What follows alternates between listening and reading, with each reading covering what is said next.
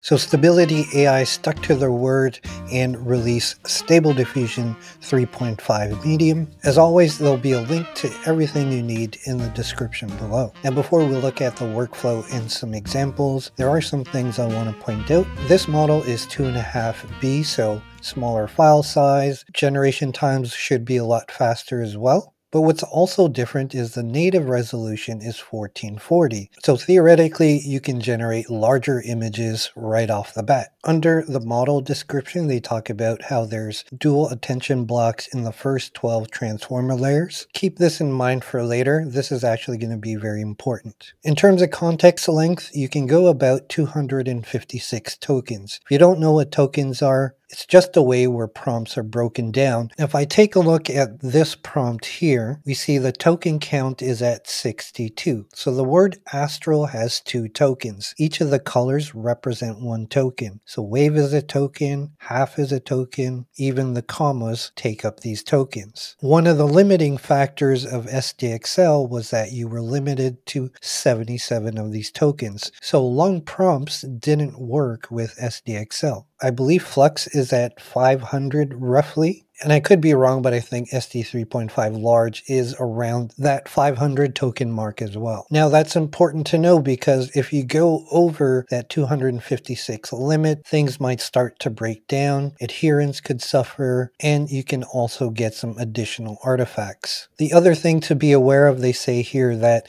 it's a different training data set than the large model, so your prompts won't necessarily be similar. Now there are 2 models you can download. The first one is just the model itself, not including the text encoders, and it's just over 5 gigabytes. The other model that's available was provided by Comfy, and this one includes the text encoders at about 11.5 gigabytes. So it's really up to you which one you want to run. You can put both of these models in your checkpoints folder. The workflows are pretty similar to what I showed you with SD3.5 large, but I do want to point out there's another one called SLG example. This is the default SLG workflow, and they provide a before and after. What's different about this workflow is this additional node called skip layer guidance SD3. Make sure you're on the latest version of ComfyUI. This was just implemented, I guess, today. So earlier I mentioned about there being 12 layers. What this does, it skips 7, 8, and 9, and this node may help with anatomy deformities. It's not a cure for it, but it may help.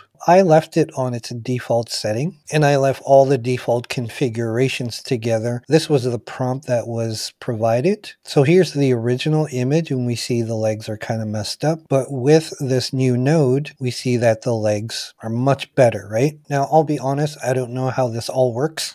I just discovered it myself. But try the default settings at first, and it looks like it's connected to the model sampling node. And then the output goes to model under your case sampler. Now the recommended settings is 30 to 40 steps, starting at CFG 4.5 and up. Sampler DPM++ to MSGM uniform. I've tried Euler, Beta, and Simple, and it works fine. In terms of inference speed on my Ryzen 5800X, 32 gigabytes of RAM, 3060 Ti, 8 gigabytes of VRAM. For these times, I was doing 40 steps, 1280 by 720, 32 seconds, 896 by 1152, 38 seconds, 1024 by 1024, 38 seconds, and 1440 by 1440, a minute and 36. These examples are just random prompts that I put together, comparing it between large and medium. As mentioned before, they're trained on different data sets, so you are going to get different results. This one was quite interesting because in the prompt, I had colored pencil, whereas large leans towards photorealism. Generally speaking, the prompt adherence is really good. In terms of color and contrast, I have no complaints here, and it's no surprise again with the hands. They could definitely use some improvements. Although I would say on some of the characters I've done,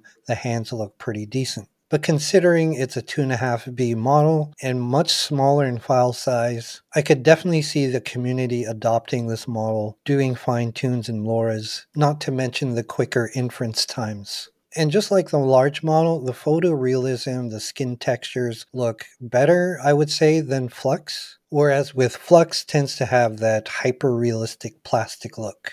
In terms of text, it performed pretty well with just a few words. When I tried doing the full word stable Diffusion 3.5 Medium, it took quite a few generations just to get one decent one. So I would say the text coherency is far back from the large model. It definitely needs some improvement, but if you keep it to like 2 to 4 words, it should be fine. So I'm curious what you think about SD3.5 Medium. Do you think the open source community is going to adopt this model to use for training and LoRa's? Personally, I think this is how SD is going to gain some ground on Flux.